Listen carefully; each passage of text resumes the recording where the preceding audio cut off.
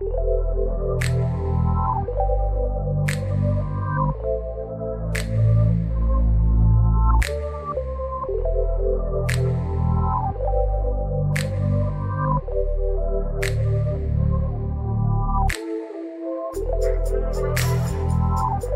movie, based on the novel Dap Sang Rawi by CEO, is a simple love story set in the past with a touch of supernatural stuff.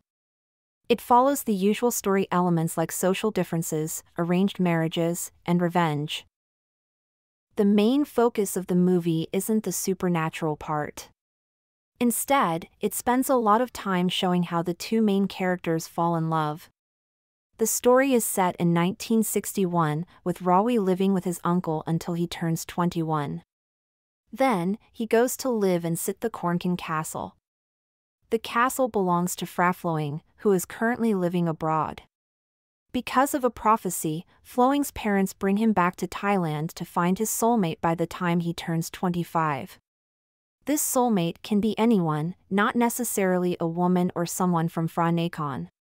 During his stay with Flowing, Rawi has nightmares and encounters a spirit.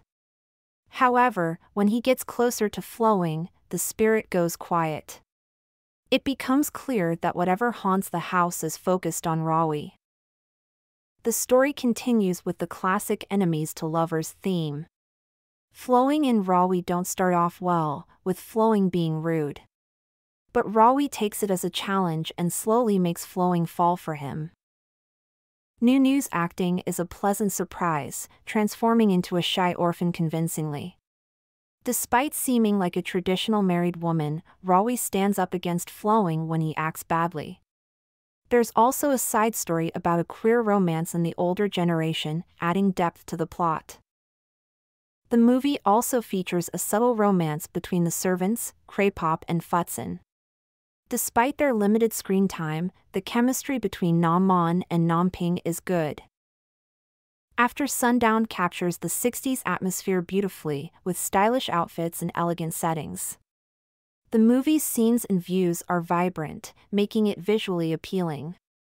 Some parts may remind you of another historical romance, adding a unique flavor to the horror elements. The movie relies heavily on the chemistry between Z and Nunu to keep the story moving.